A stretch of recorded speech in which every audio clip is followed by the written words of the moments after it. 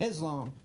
If you bring it up as a non-Muslim person or someone that's been there, you're a racist or an Islamophobe or a bigot. That's what I was called by CARE, Council of American Islamic Relations. But today, or tonight, I'm going to break down some of what Brother Rashid said, and I'm going to factually paint this picture for you.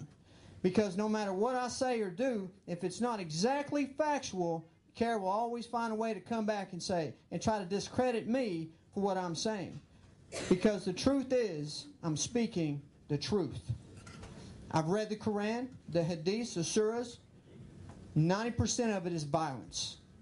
And only 10% of it is conciliatory, or what some say is peaceful part of the Quran. And if you don't believe me, we've got one here tonight. You're more than welcome to check whatever I put up here on the screen and tell you tonight. So what am I going to cover tonight? I'm going to talk about Islam, what's the difference between Islam and Muslim, and what those really mean. I'm going to talk about Muhammad, the person that had the foresight and passed on by mouth his surahs and his way of life and wrote the Quran. Now I'm going to talk about the threat of ISIS, the Muslim Brotherhood, and CARE, which is right here in the state of Oklahoma.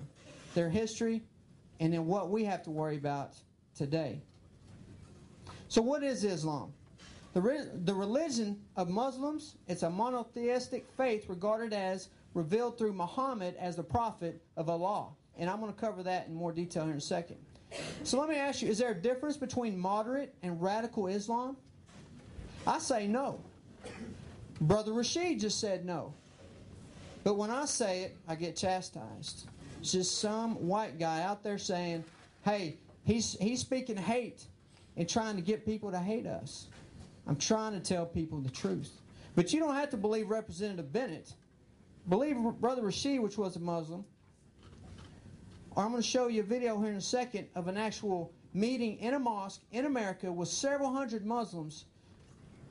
It wasn't staged. It wasn't made up. This was an actual meeting, and they talk about that exact thing.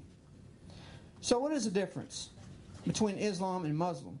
Islam and Muslim are both words used to describe the religion revealed to the Prophet Muhammad.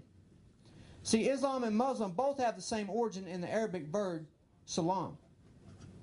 Islam is the act of submitting to the will of Allah, whereas a Muslim is a person who participates in the act of submission to Islam. So what's the correct use for it? Is Islam or Islamic? Those should describe the religion, which is actually a constitution, and its subsequent cultural concepts, whereas Muslim should only describe the followers of the religion of Islam. Like I said before, they said, oh, Representative Bennett, they got on TV, he's a bigot and a racist. Well, if he's an Islamophobe. Well, if I'm an Islamophobe for speaking the truth about Islam, then you're absolutely right.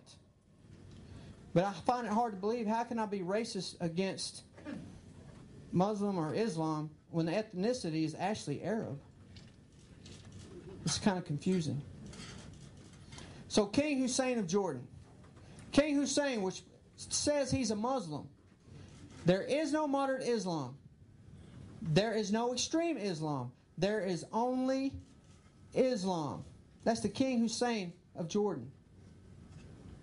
That's not John Bennett saying that stuff anymore. So let me show you about this actual footage from a mosque here in the United States. And you decide for yourself.